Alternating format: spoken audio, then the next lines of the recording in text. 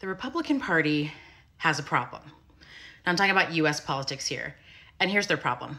Women are 56% of the workforce, right?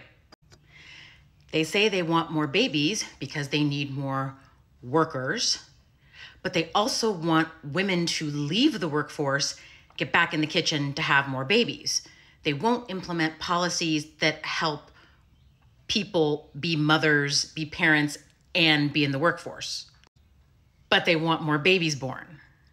So they're confronted with a choice, right? There's two wings of the Republican Party. There's the business wing that's always been interested in hoarding wealth, hoarding power. Their motives are always the same. And for the most part, the evangelical wing, the religious wing of the Republican Party, has been very useful in attaining those goals.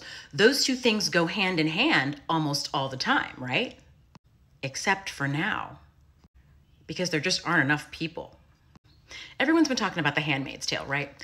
But do you remember the problems that Gilead had during The Handmaid's Tale?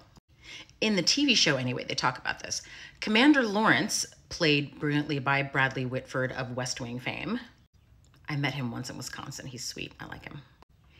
He was in charge of designing Gilead's economy because getting rid of all of the newspapers, all of the tech companies, all of the food industry, going back to like organic food and, no office work and all of that stuff. They had no economy. Basically, Gilead's economy is like Russia's economy was 100 years ago. All the industry had gone. You took every woman out of the workforce except for the Marthas and the aunts. But I don't think the aunts and the Marthas got paid for their work. They were basically just live-in slaves. And the aunts were basically like teacher slaves, like indoctrination.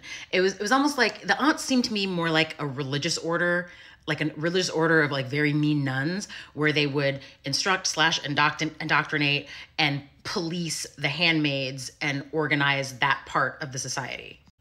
And then the wives don't do anything but be wives and look pretty. They don't even birth children because people are having fertility problems. The handmaids birth the kids, and the Marthas do all the domestic labor, the cooking and the cleaning and all that stuff.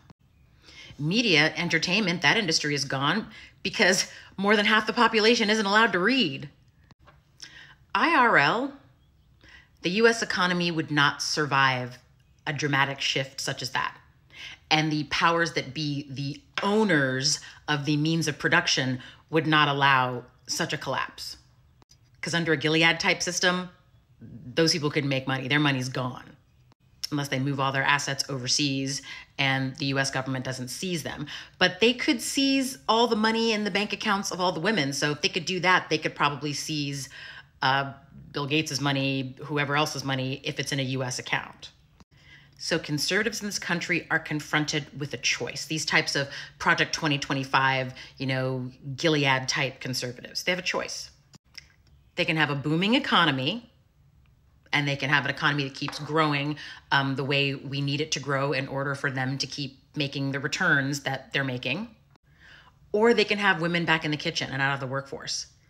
But they can't have both. I think what they're hoping for is that they have just enough women, primarily white women, forced out of the workforce and forced into motherhood that they can get the birth rate up without taking the economic hit. But women are resisting. So I don't think that's going to work either. So as authoritarian and as horrible as the US can get in the coming years, I don't think it's going to go full Gilead because the powers that be like making money. They like the money that having a fully employed workforce gives them. And like I said, 56% of that workforce is women. Even in states that have the lowest female workplace participation, I think it's West Virginia, 48% of their workforce is women.